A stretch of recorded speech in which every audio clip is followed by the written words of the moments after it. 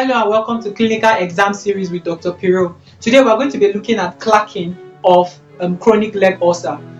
These are the questions you should ask in the patient in an exam situation when the patient has chronic leg ulcer. Don't forget to use lay terms that the patient can relate with, and don't forget to use close-ended questions so that you can be able to manage your time. Now we want to know the age of the patient, we want to know the occupation of the patient, and this can give us pointers as to the etiology.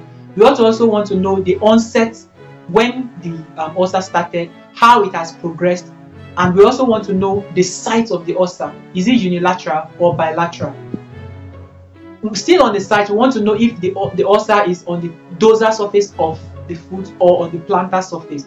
Since we know that plantar ulcers are mostly neuropathic, while dorsal ulcers are usually vascular. Even in the dorsal aspect, you want to know if it is lateral. Lateral ulcers are usually of arterial origin, while medial ulcers are usually of venous origin. You want to also know if there's been discoloration of the leg and the skin.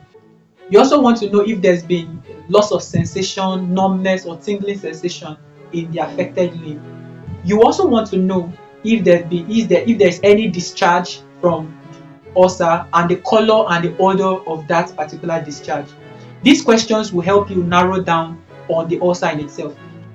However, for the etiology, these are the questions you should ask.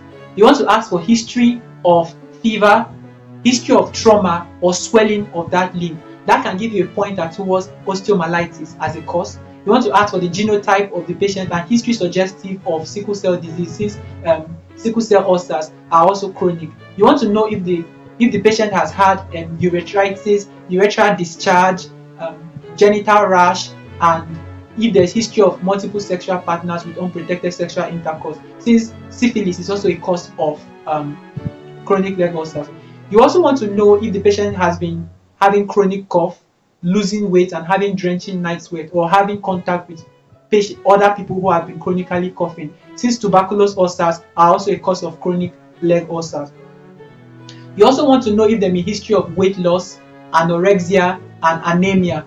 This will give you a pointer as to if the ulcer is a malignant ulcer.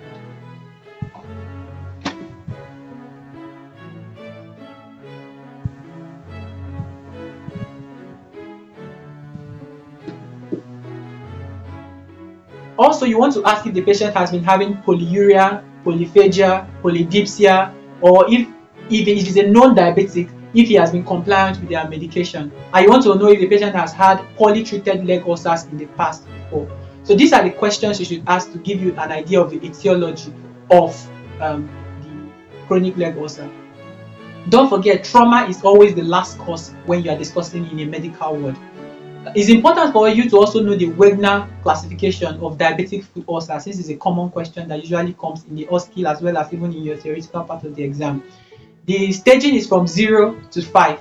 0 is when there is no foot ulcer, however the foot is at risk. 1 is when there is superficial ulcer. 2 is when there is a deep ulcer going as far as the joint capsule. 3 is stage 2, which is deep ulcer going as far as the joint capsule with abscess formation and infection of the joint capsule. 4 is when there is limited necrosis of the foot, and 5 is when there is necrosis of the whole foot. There will be another video to show a detailed examination of the foot. There will be also other videos to show clerking of other common symptoms and examinations that are usually common in your exams.